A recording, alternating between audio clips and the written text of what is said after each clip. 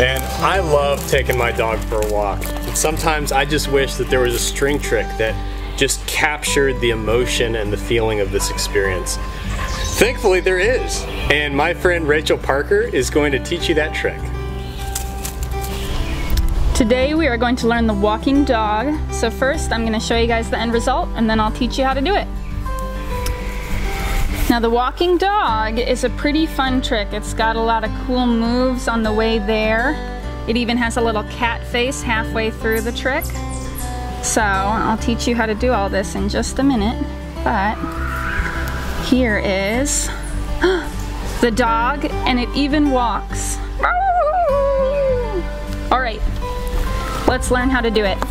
So for this trick, you're going to put your thumb and pinky in like normal, but not at the very ends of the string. So not out here. When you pick it up, you're gonna keep them close together like this, okay? And the first thing you're gonna do is you're gonna take your pointer fingers and you're gonna bring them past this string that's stretching there, and you're gonna pick it up. So you twist your pointer fingers like that, okay? Now before I stretch my hands out, I also am going to share the string on my thumbs. So I'm going to take one thumb and put it in here to share that. I'm going to take the other thumb and put it in here to share that. Now I'm ready to stretch my hands out and use the whole string. Okay, so I've stretched my hands out, and in the center of here there is an X.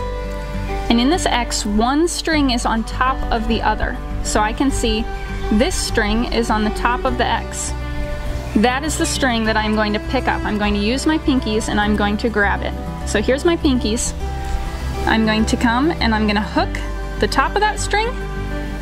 Now to get the other side of that string, I have to come under here and hook this side of that string. I'm going to pull that string out, and as I'm doing that, the string that was on my pinkies falls off.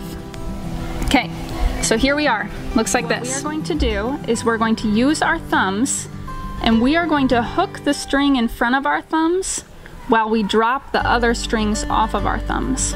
So I bring my thumbs forward to the string that's coming from each one. I hook my thumb around it, and as I am doing that, the other string will fall off my thumbs naturally. So I'll show you that again. I hooked the string in front of my thumbs, the other string falls off, and then I can stand my thumbs back up. Okay? Now, I am going to share the string that's on my pointer finger with my thumb.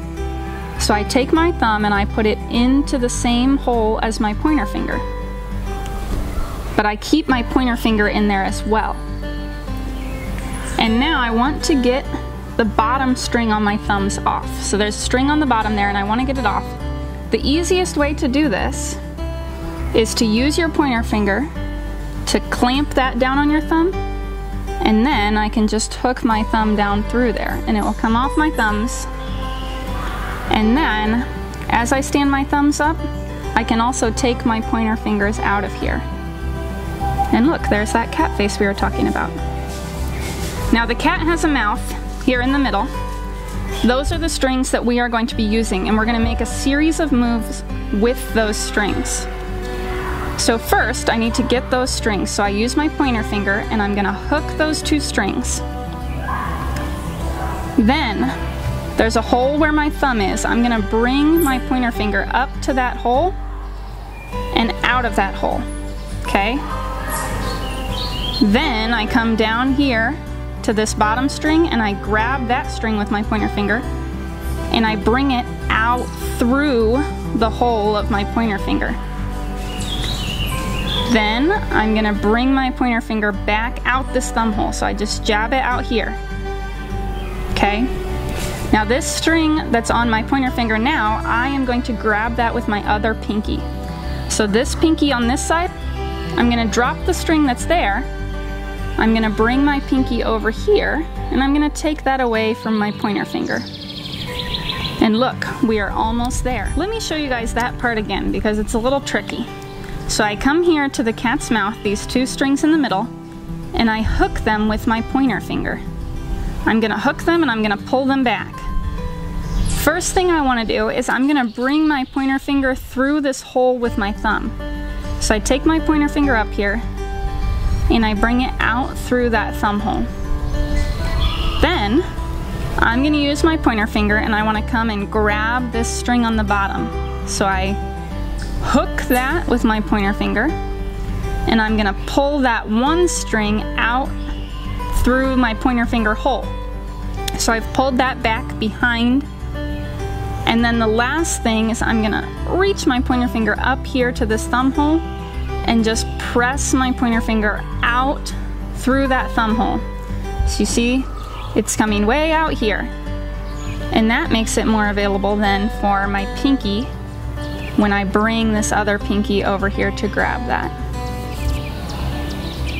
The last step is I want to grab this side string, but in the middle of the dog. So how I do that is I take my pointer finger and I have to come down in this hole and unwind my way through the dog's body. So I'll show you that again. I take my pointer finger, I come down here under these two strings that are making up the dog's body, and I just wedge my finger in there so that it can coil around and find the string on the side. Now that I have it, I can drop this thumb and this pinky. So I just have this string on my pointer finger. I pull that and stand it up. I can use all my fingers to stand it up. And there's the dog. And if you pull gently on this string in your right hand, the dog will run or walk. You can even, if you gently grab his head, you can bring him back and he can run again and again and again. And when you're ready to take it apart, all you do is grab this second ear. If you grab the second ear, it will all come apart and the dog is done.